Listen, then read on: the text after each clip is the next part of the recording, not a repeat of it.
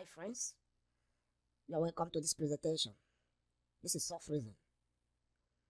In this presentation, I will be demonstrating how to configure Protastructure 2021 to design single reinforced footing using this double columns tank stand.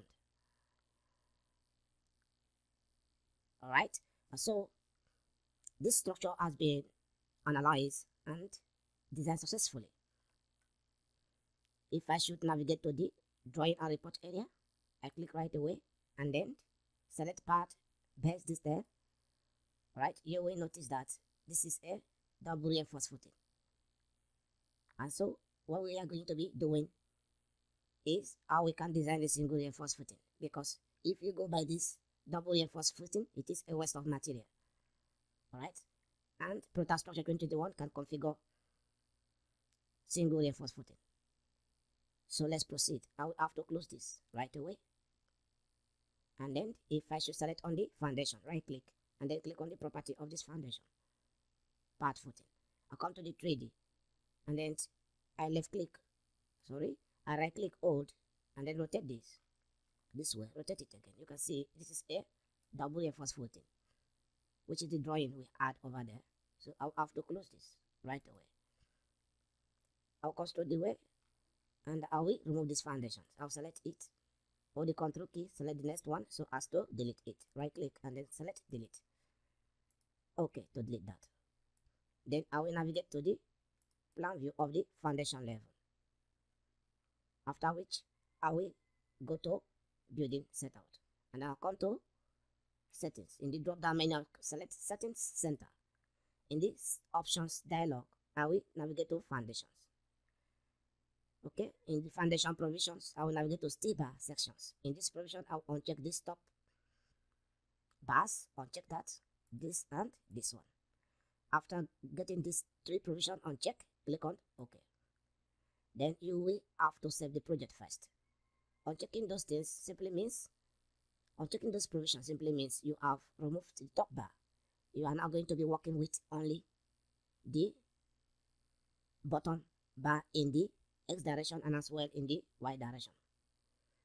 Okay, so just click on save to save that effect.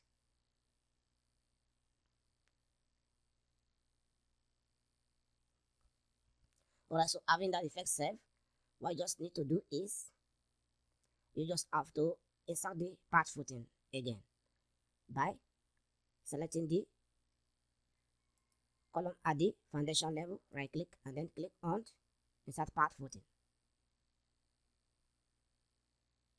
Alright, so this has been designed successfully, so you just have to check for punching, share and all the necessary checking if they have passed the design. Okay, as you can see, everything has passed. Now go to 3D now, click on the 3D view. So right click on the object and then rotate it. Now zoom it in such a way that you can see it very well. So this is now a single reinforced footing. You can see, so you have to click on design again to ensure that all the necessary check has passed the design. After which click on OK to insert the single reinforced part footing. The same thing is applicable to this second column. If you go to 3D and check that out, you will notice that it is a now single reinforced part footing.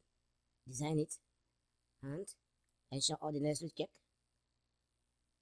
has passed, after which click on OK. So we have successfully configured the Protastructure 2021 to design single reinforced part footing. If you want to check for the drawings of these footings, navigate to the drawings and reports. In this tab, click on part base details. And here we have this. You can see now, this is a single reinforced part footing. Okay, so this is how to design single reinforced part footing using Protastructure 2021. The same thing is applicable to your building design. You can also check that out and it works effectively. Once again, you are welcome. Bye for now.